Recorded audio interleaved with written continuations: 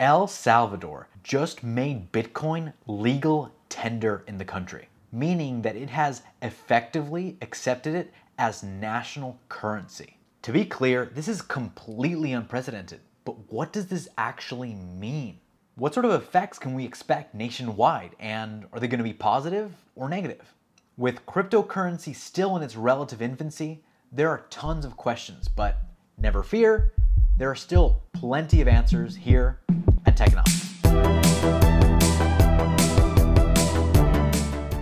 Hey guys, it's Carlos, always trying to provide you with insight on technology and how it's affecting you and the world at large. This is a very important move, if only because it's never been done before. And frankly, many indicators point to the possibility of this having massive impact on the local economy in El Salvador and may even have major repercussions abroad as well. But to really understand why that is, let's get some context. So, what is Bitcoin? Well, it's a little complicated, but Investopedia defines it as follows. Bitcoin is a type of cryptocurrency. There is no physical Bitcoin, only balances kept on a public ledger that everyone has transparent access to. All Bitcoin transactions are verified by massive amounts of computing power.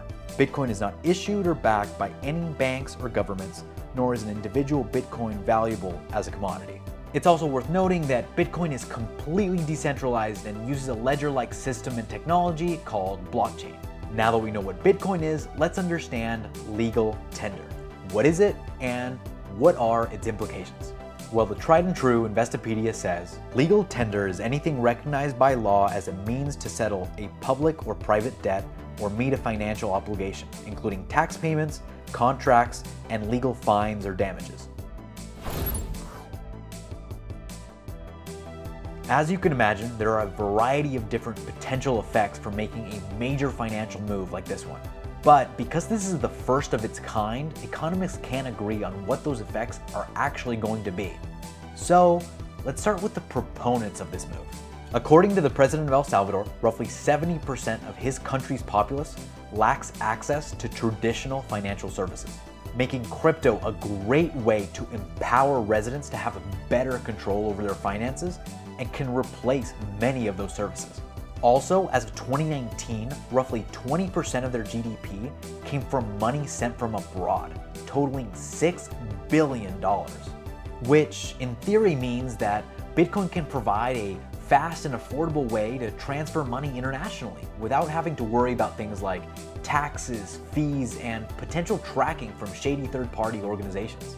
To quote the president of El Salvador, Nayib Bukele, when talking about Bitcoin, it will bring financial inclusion, investment, tourism, innovation, and economic development for our country. Critics, on the other hand, have some major issues with this move. Top on that list is the volatility of Bitcoin itself. While throughout 2020, the value of Bitcoin has multiplied several-fold, recent regulatory changes have caused its value to drop precipitously by over 30% compared to its all-time high just a few months ago. And that sort of volatility is horrible for businesses and the economy as a whole. To make things worse, this move seems to have jeopardized some international negotiations from El Salvador. For example, its effort to seek a $1 billion program from the International Monetary Fund may be in doubt. But the fear is that this is just the beginning. The World Bank also rejected El Salvador's request for help on its Bitcoin implementation. So the question is, how else can this cripple the government going forward? Regardless of whether you agree or disagree with making Bitcoin legal tender, the fact of the matter is that it's gaining steam, and not just in El Salvador. Politicians from throughout Latin America have expressed their support for El Salvador's actions. Politicians from countries like Argentina, Paraguay, Brazil, and Panama, many of which have stated that they will be introducing legislation to make Bitcoin legal tender in their respective countries as well.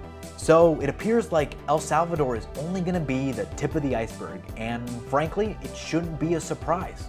The reality is that Latin America has been plagued with economic and political catastrophe, as well as the horrendous repercussions of them, like skyrocketing inflation, deflation, and a crippling lack of financial institutions and services present.